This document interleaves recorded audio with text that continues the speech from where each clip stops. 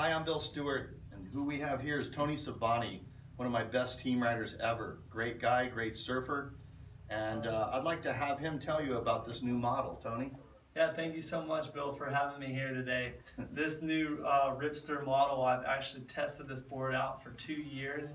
It's been one of my best contest boards that I've ever had.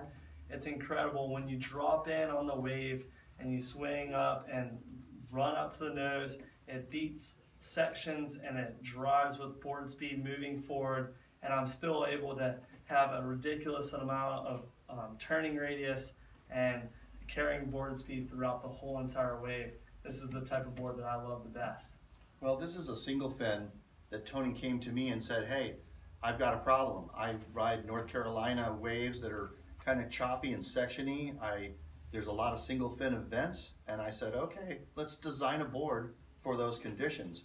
And so I went in the shaping room, grinded one out, gave it to him, and he loved it, and he kept saying it was so great. I didn't think it was that great, but he ripped on it.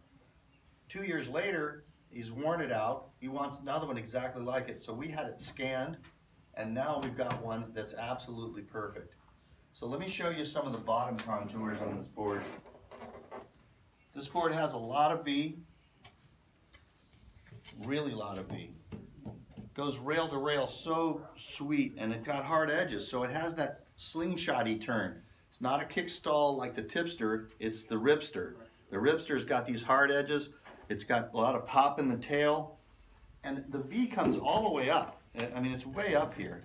So that transition there just makes the board turn amazing. As soon as you step forward of the tail, you hit this concave, and the concave is so blended that it has that trim speed that he's talking about to beat those sections. We pop the nose so it doesn't purl, and literally this thing tip rides insane.